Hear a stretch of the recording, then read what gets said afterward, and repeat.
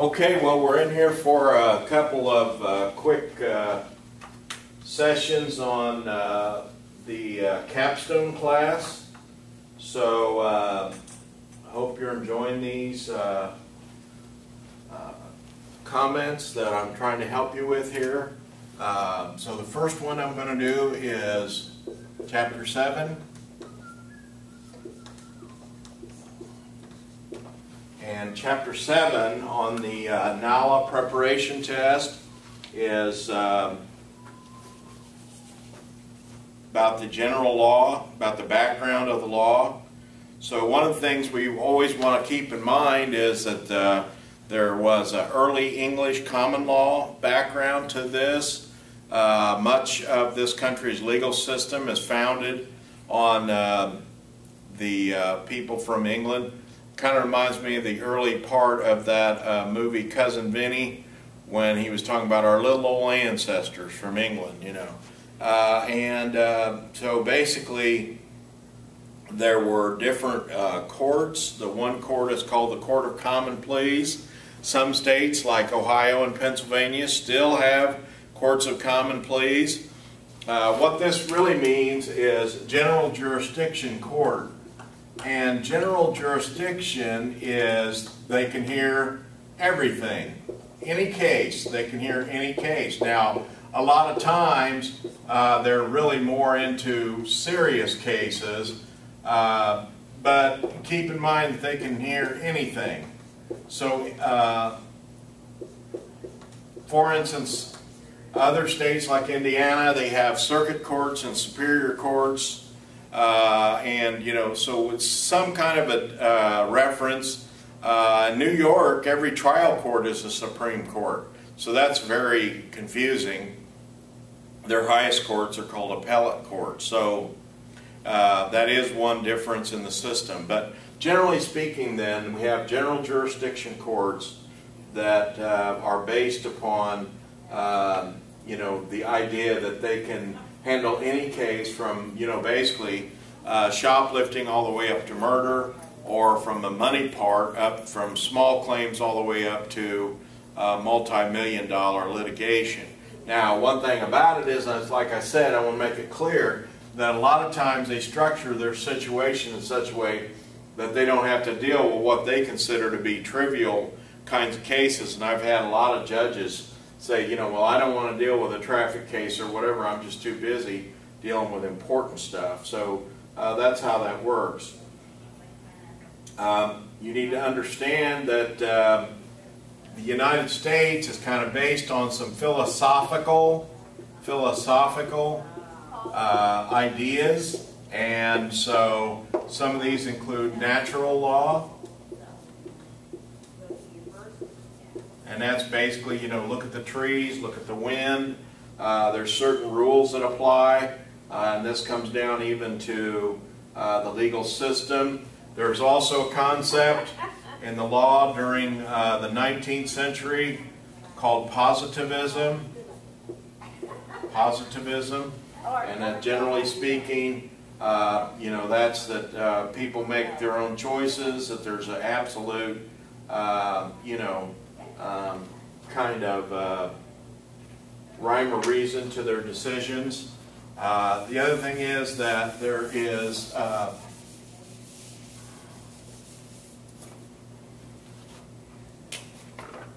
what we call sociological jurisprudence.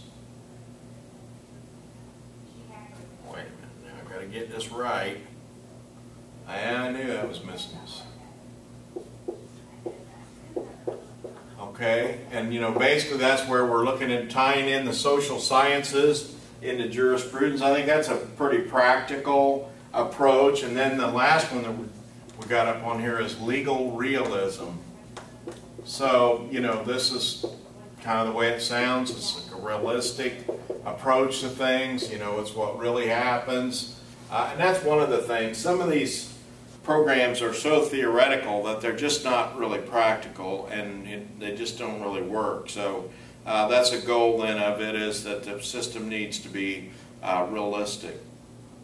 There are different classifications And so I want to talk to you a little bit about that. Keep this in mind. There's substantive,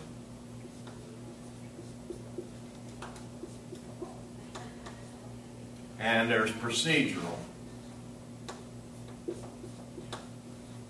Now, what do we mean by that? Well, what we're saying here is, what is a crime, for example, and procedural is how do we go about deciding whether somebody committed a crime.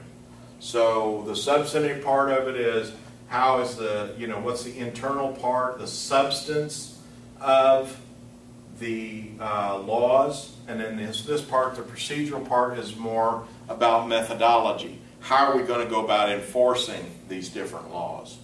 Also, we have what we call public and private law.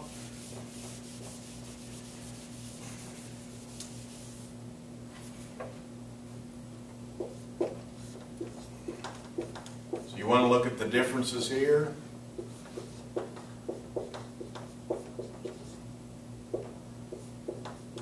This is like environmental protection, crimes, things like that.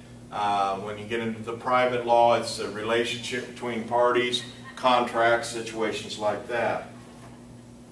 Also, another approach, what we could call it, is civil versus criminal. Civil, you could be talking about a divorce. And then while we're involved in this divorce, which happens so many times, the man gets upset, beats up the woman because of something she said or whatever. So then it could go and actually be within one case, both a civil case and a criminal case at the same time. But it's really based on the relationship between these two people. Big thing on civil cases between parties, man-woman, man-company. So they're basically private parties usually. There are some instances where it can be the government, but usually between parties. This is exclusive over here. This is the state or federal, versus one person or more, okay? So this is the state versus the person, whereas in the civil side, it can be any parties, okay? So it can involve private parties, it can involve the government, it can involve banks, BP, for example, versus you for not paying your credit card bill. Whereas over here, if we had the BP oil spill, it'd be the federal government, the EPA versus BP. So, these are different things that we've got to look at as well. What makes it a civil case, what makes it a criminal case. Usually, if it's a criminal case, we're talking about a loss of freedom. Where it gets a little confusing, there can be a fine. But in a civil case, we call that damages. So when it's in the language there, if you see they're talking about civil damages, then that's a lot different than a crime. Basically, organic sources of the law, generally speaking, if you hear somebody say that, it's the Constitution. It starts out the federal Constitution and then the state Constitution. So these are important places of what we call organic, which means the starting place. Organic, as we think about it, is like the earth. The crops come out of the earth. So that's what they mean by organic. It's just starting, beginning. So we begin with the Constitution, then we go on to statutes, okay? Then some of the statutes get broken down to admin laws, like we were talking about in another part, administration, and this is rules and regs, okay? And then also out on this other level, there are cases, of course, so we don't want to forget that. And so sometimes those are called common law. Other times people call it case law. So look both of these over. Statutes, you get into a lot of rules, regulations. There can be uniform laws, model acts, things like that. But some model acts do not have the force of law. It's just a suggested set of laws that are put together by a committee of people from different states. It's only a law if it becomes a statute. Now, constitutional law, we have the different limitation of state powers, and then it has what they call the enumeration of federal powers. Article 1, Article 2, Article 3. Then this whole concept of judicial review is not really contained in the Constitution. It's something that developed in the case law that followed. And then of course we have the Bill of Rights, which is the first 10 amendments to the Constitution. And then later, after the Civil War, we have the 14th Amendment, which really features three main aspects: due process, equal protection, and then it really emphasizes the right to privacy, which is kind of a combination of the 14th and 9th and 10th Amendments. So very important to consider those aspects. Now, what I want to hit on right now is what we call due process. It's very important. What is process? Okay, well, process is the process of having a case, you know, in court. So what is due process? Due process is the fact that every person equal in this country have the same rights, so they have the same rights to the same process every time. So in other words, when we have a case in court, our case should be handled as you go through the whole system just the same as everybody else's. It shouldn't be different because we're wealthy. It shouldn't be different because we're poor. It shouldn't be different because we're black. It shouldn't be different because we're white. So when we get into due process, we're really talking about certain basic inalienable rights that are found in the Constitution and the Bill of Rights, like, for example, the right to a trial, the right to subpoena witnesses, the right to cross-examine witnesses, the right to have an attorney, the right to remain silent, the right to have a neutral magistrate, and in some cases the right to have a jury trial. So anything where you have potential of a fine or jail time, or in other words, a loss of your freedom, you're entitled to certain inalienable rights as a citizen in this country. And the presumption, generally speaking, is someone gets arrested, they're a citizen until it's proven otherwise. So one of the problems we've gotten into with this Arizona, some of these statutes they've been passing, is they've been passing laws to have police inquire you know, on top of the whole face of things, see somebody, they look racially different, and ask them if they're an American citizen. Well, you know, that's nobody's business until after you've got other charges against them. So in other words, you charge somebody with a felony, then you can make inquiry into some of these other things. Somebody's riding along in a car minding their own business, you're not supposed to be able to snoop into their business. A lot of people don't like that because they think it ought to be flipped on its head. But it's really funny to me, and it's kind of something I learned out of the Bible, is it just always depends on whose ox is being gored. And so what they mean by that is, I mean, you know, if it's your kid that's in trouble, then by golly, you want that kid to get every right that there is. But if it's some stranger's kid that's in trouble, well, you know, who cares? Well, just take them right out and shoot them, you know. And so that's really a different approach. And a lot of that, see, should be the same in due process for both a stranger or your own children. In other words, you want all people treated like your own children. Okay, so I want my son to be treated fairly with due process, justice, follow the whole system right down the line. Well, I want somebody else's son to be treated that way too. More so than I even care about how they treat me, because, you know, I'll get by. I've proven that. But sometimes when it's someone else, this whole thing of due process, it kind of gets lost in the shuffle. Well, important to keep in mind a couple things about the judicial system. We have what we call subject matter jurisdiction and we have personal jurisdiction. These are two really important points, okay? The first one is, let's talk in simple terms first. Remember I was saying that they have certain courts that have unlimited subject matter jurisdiction. They can hear any case. Whereas if you go to city court, they can only hear certain cases. Shoplifting cases, traffic cases, simple battery cases. In other words, misdemeanors and infractions. Some city courts have a civil side, but it's very limited. You can only sue somebody for like $300. Whereas municipal courts in Indianapolis, that limit's like $10,000.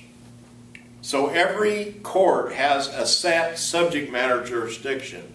So if you bring a case in that court and they're not qualified to hear that because of subject matter, then you're in what we call the wrong court. So subject matter jurisdiction, can the court even hear that case?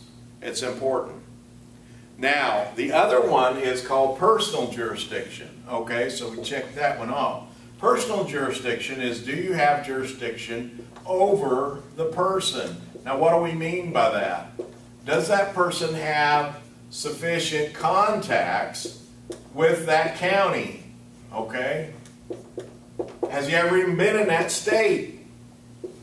Perfect case. There's this Padilla case. It's a different Padilla case. But it's a case where a guy had sex with a girl in St. Louis and they had a baby in St. Louis. Well, then the girl moves back to Indiana to live with her parents, and she files a paternity case against the man who lives in Missouri. No evidence that he's ever stepped foot in Indiana. So that case eventually gets thrown out because the person has to have sufficient contacts with the state and the county in order for it to be proper. Now, we sometimes confuse personal jurisdiction with another concept, and that is called venue. Now, one thing on this is there's a basic rule and then there's another rule. Okay, basic rule is venue is proper in any county in Indiana. That's the basic rule. But then there's a thing called preferred venue. And what that means is the court is going to venue that case where there are some kind of contacts. So it kind of goes back to this up here.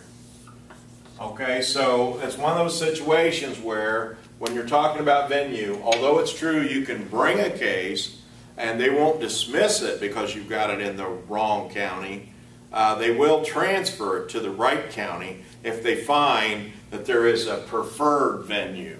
Okay, and this day and age, judges are more than willing to transfer cases because they want to lighten their load.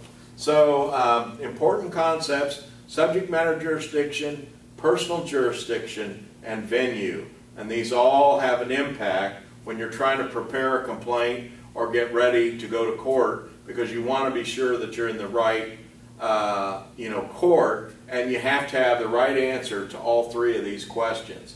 You know, is it the amount of the lawsuit or the subject matter of the lawsuit correct for this court? Do we have jurisdiction over somebody? Do they even live in this state, for example? And do they live in this county, for example? So these are things that are important. Basic rule of venue is the case ought to be filed where the defendant lives, not where the plaintiff lives. All too often now, and I saw this on television the other day, we got these collection attorneys filing all their lawsuits in their home county, even though that violates the rules. It violates small claims rules because you're supposed to file that lawsuit in the defendant's county. How does that come up? Well, somebody ends up in one of the big hospitals in Indianapolis because they get transferred from a little hospital in, Grant County or whatever. Well, then they run up some bills down in Indianapolis. Well, they've got to come back to Grant County to, pursue those bills. They're not supposed to bring that lawsuit in Marion County, but they do it. They do it all the time, and it's incorrect. It's improper. And I think that, the chickens are going to come home to roost on that sooner or later, because I've seen it for years that they did that. They did it to me when my daughter was in the hospital down there, and that was even a lot longer story I could tell later. Suffice it to say that I didn't even owe them any money, but they tried to claim that I did, and they brought it in Marion County, which we had no connection with Marion County whatsoever. So, you know, these things come up. That's why it's a little touchy subject for me. You need to bring these cases in the county where the defendant lives, not where the plaintiff lives. Okay, well, hey, basically that's going to be it for this. We're going to cover a few more points in a little bit. Hope you enjoyed this. Let me know if I can help you in any way. Always available at Dawalt